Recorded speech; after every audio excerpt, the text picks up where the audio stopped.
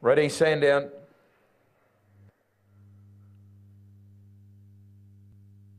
Racing.